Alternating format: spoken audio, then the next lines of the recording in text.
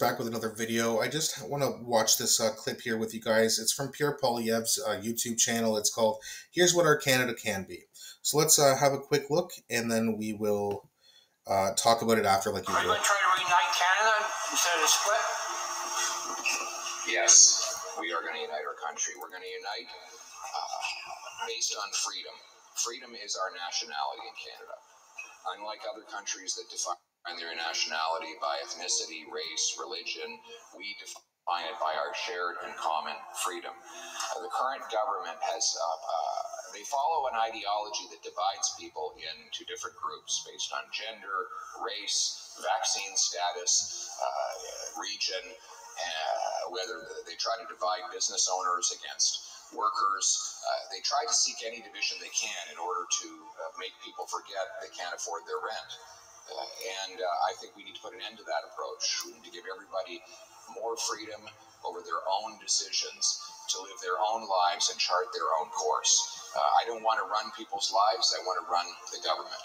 I want to allow you all to make your own free decisions so that you can cooperate with your fellow citizens to exchange work for wages, product for payment, investment for interest. You decide your religion, your values, how you raise your kids, how you spend your money.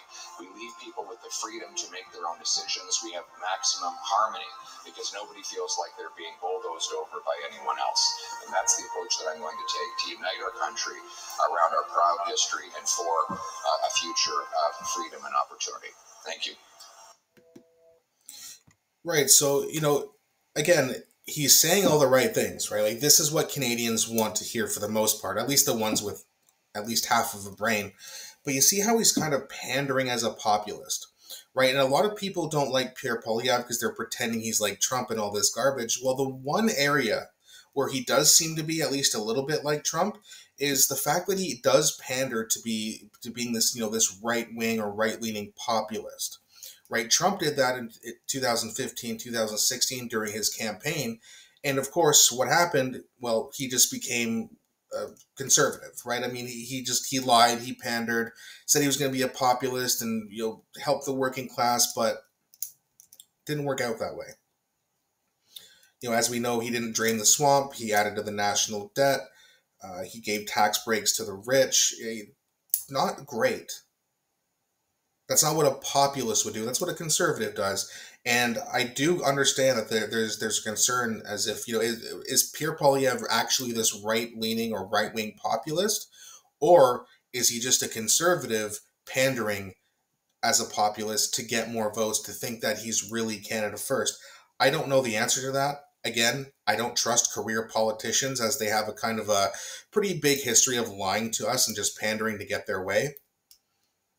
Now, he's still not going to be as bad as Justin Trudeau, so he's got my vote. I have problems with Pierre Poilievre, and we can get into that in another video. But in terms of what he's saying right now, it is good. And the way he brings up the fact that Trudeau is dividing and distracting and making people think that, well, look at all these other social issues, but they can't pay their rent and groceries are too expensive. It's almost like he does want Canadians to forget about that.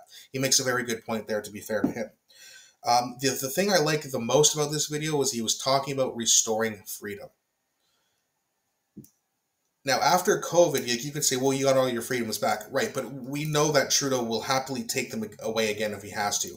Pierre Poilievre is essentially coming out and saying, I would never do that. Okay, I want to be in charge of the government, not your life. And I think that's a very great way to put it. Again, he sounds more like a populist or maybe even a little bit libertarian, where he wants to essentially stay out of your life. Provide us with the essentials that government should be providing us, like paving roads and building hospitals, fixing schools, and having some social programs for those who are not able to work or they're handicapped in whatever way, whether it's physically or mentally. Other than that, though, stay the fuck out of our lives. That's what libertarians want. Okay, small government. Stay out of our lives. Let us choose what we want to do. As little as government intervention as possible. And I agree with that. And I hope that he means it. Again, just have a hard time trusting him. But hopefully he proves me wrong.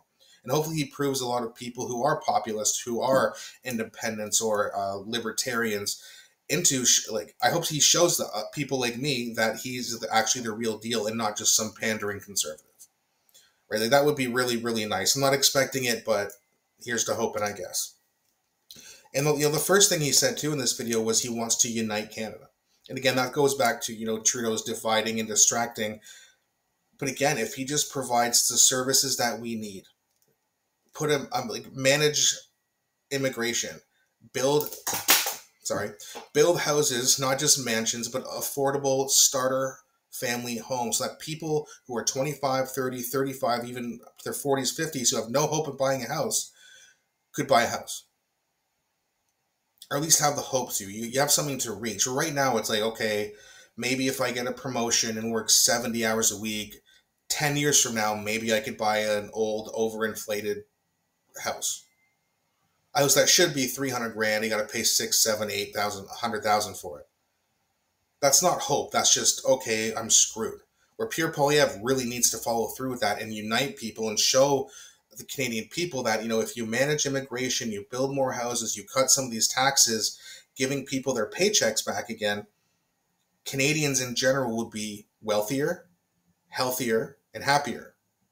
Right? The more money you have, generally speaking, the healthier you are. Of course, there's exceptions, but for an example, if you're broke and you're living paycheck to paycheck and you got to go to the dollar store to get macaroni and cheese or Kraft dinner, you're not going to be healthy for very long. Where if you have the money, you can go and you'll go to a butcher shop and buy your steaks. You can go and get organic vegetables, but they're more expensive, right? You need more money to be healthier, generally speaking. So I really like a lot of what Pierre Poilievre had to say. Again, I just can't trust him. I got to see it with my own eyes. That does not mean I'm going to not vote for him. I will be voting for him, but I'm also going to be holding him to a very high standard because he's talking a very big game right now. And if he doesn't deliver on these promises, I will be right here in this very room challenging those. And I know a lot of people who listen to this channel or watch my videos are conservative. I understand it's not an attack on you. It's just we need to hold our politicians accountable. You got to remember, we are the employers. They are our employees, and we need to start being better bosses. Right? If we were better bosses, Trudeau would have never got away with any of this horse shit. Because we would have kicked his ass out a long time ago. But we suck at being bosses. We give them way too much power, and that's got to stop. We got to start holding our politicians to a much higher standard of accountability. That's 100% true. Again, guys, let me know what you think in the comment section. I always enjoy reading and commenting back with you guys. Please also don't forget to like and subscribe. It really, really helps the channel. And I'll be back shortly with another video.